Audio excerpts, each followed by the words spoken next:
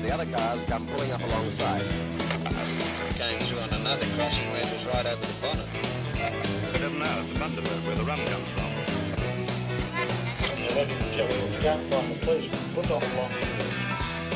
We're off again.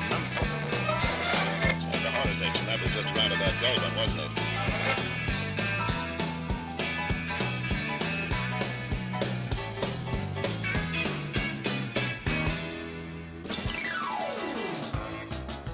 On one Queensland stretch, there are 128 creek crossings in 144 miles, as well as 32 wooden cattle grids, mostly in poor condition. The Han Highway gives no indication of actually being a highway along any of its 300 miles. The road, when you can find it, consists of two wheel tracks separated by grass up to 4 feet high. Those were the words co-organiser Norm Pleasance used to describe the conditions drivers could expect for the 1955 Redex Round Australia trial. But really, he could have been talking about any of the three big trials of 1953, 54 and 55. Today you wouldn't want to do this in anything other than a luxury four-wheel drive vehicle. But back then, such vehicles didn't exist. Despite the lack of luxury, 2,000 or more people clamoured to be involved. Little did they know that the Redex trials would go down in history as one of the greatest adventures of the 20th century. They came at a time when motor racing was recovering from the effects of the Second World War. So when the first ad appeared in 1953 calling for entries, the response was immediate. It was huge and everybody was excited about it. Enthusiasm was high. Hundreds of teams immediately enrolled. They were the brainchild of Red Shepherd, an Englishman on a mission who brought Redex to Australia in 1949. Arriving with his wife and the Redex franchise for Australia, New Zealand and New Guinea, they moved into a camping ground. The locals were impressed with the performance of Redex and he was offered £1,000 to start a company. Not long after, it became a household name. Up go petrol prices. But down goes your petrol bill when your garage adds Redex to your engine oil at every change. You save at least 5p a gallon on petrol when Redex cuts friction with 5 exclusive ingredients. Next oil change, remember, don't forget the Redex. As a marketing ploy, Shepherd masterminded the Redex Reliability Round Australia trials. He teamed up with the Australian Sporting Car Club and together with Norm Pleasance co-organised the trials. The very first ones were short distances of around 1,600 miles, but it was the big one in 1953 that really caught the nation's attention. It was the longest trial since the New York to Paris of 1908, which was 20,000 miles across 2 developed continents. This one was only 6,500 miles, but it was into Australia's outback.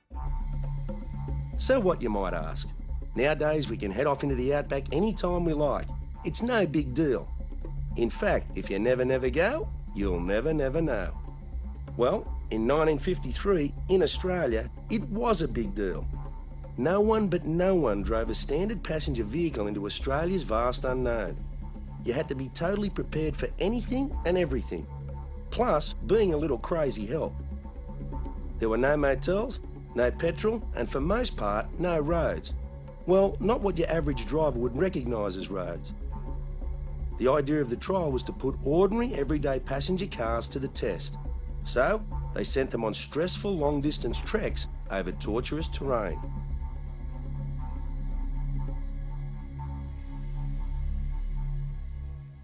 The rules and regulations associated with the trial did not allow for speeding.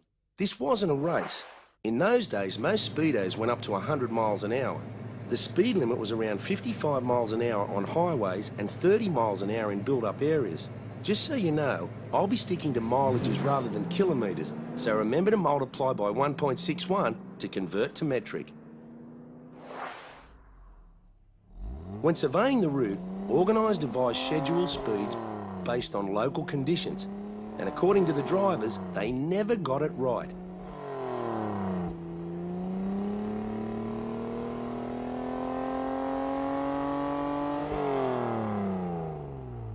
Cars could be modified, but no souping up of motors was allowed.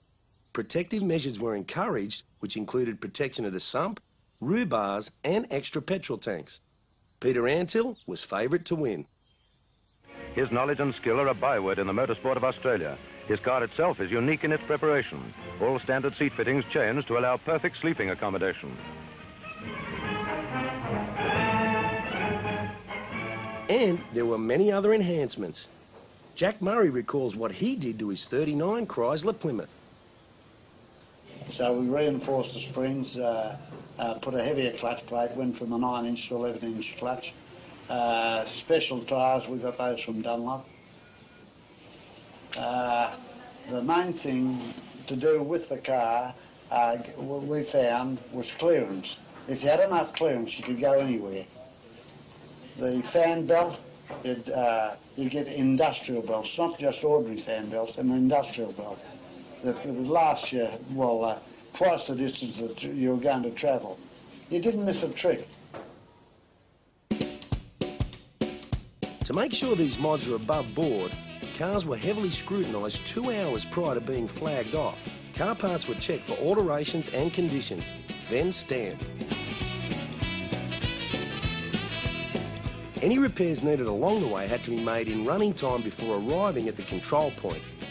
This caused drivers to exceed the scheduled speed to get to the next town in plenty of time to fix what was broken. Though organisers discouraged speeding, there was little that they could do about it. After scrutineering, each car was allotted a score sheet which was checked off at control points. Scores went down 1 point per minute for early or late arrival, 100 points off for a replaced part, or for disobeying an official order, or even worse, disqualification. And if you didn't lose any points, you were called a clean sheeter or a clean skin. And part of the plan for the other drivers was to help rid you of this curse. All in good fun, of course. The winners were determined by this point system. The teams with the least points on their score were the outright winners. So, on August 30, 1953, 192 cars and their crews gathered at Sydney's Moore Park. The teams were made up of either seasoned professionals, people like Peter Antill, an experienced trials driver who was tipped to win this one. Bill McLaughlin, also an experienced trials driver well known for his colourful language and innovation with vehicles. Tommy Sulman, who'd been in the motorsport game most of his life. Lex Davison, a wealthy manufacturer who competed in Monte Carlo. And Jack Murray, superb sportsman and infamous larrikin.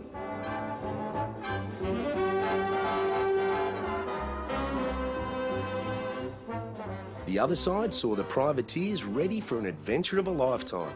As the whole nation watched and followed their trials and terrors, some of these people were to become household names for 14 days in 1953. Cheered on by a 50,000-strong crowd, the competitors were flagged off at 3-minute intervals. Right on starting time, and there goes the first car, pushing through a mass of people lining the route for miles. More than 200,000 saw the car set out, and just as many will see them return, or those that do return.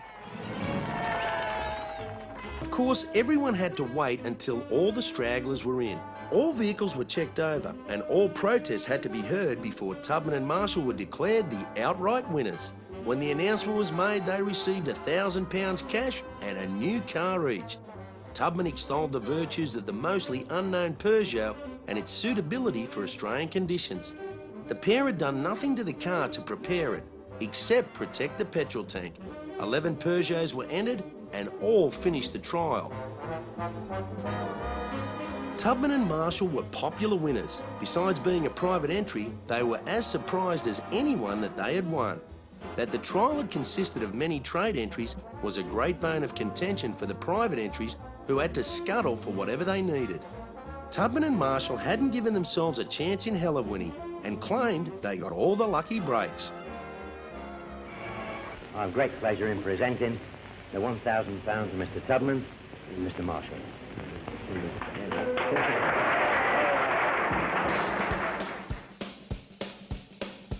And that was it. The longest and toughest round Australia trial ever was over. Red Shepherd announced there wouldn't be any more trials. For him, it was clear they'd served their purpose, to firmly establish Redex as a household name. But there was more to the Redex trials than an elaborate marketing ploy. The sense of danger, the endurance of crews and cars on show at every turn, fueled a nation with excitement and then some. The Redex trials fueled the need for change and innovation. They highlighted the need for cars to be made tougher for Australia's conditions. Later, there were other similar trials, Ampol, Mobil Gas, but they never really caught the imagination of the nation like Redex. So unashamedly tough, ambitious and emotionally demanding were the Redex trials that they went on to inspire Hollywood. You've seen or heard of the Cannonball Run film starring Burt Reynolds? Unknown to many, they took their cue from the Australian Redex trials. What shines most from each of the Redex trials is the spirit of adventure, no matter how physical or emotional the cost. For everyone who participated, the trials weren't just about the thrill of a ride. In their bones, they felt the thrill of accomplishing what had never been accomplished before or since, because, sadly for us, there can never be another trial like Redex again.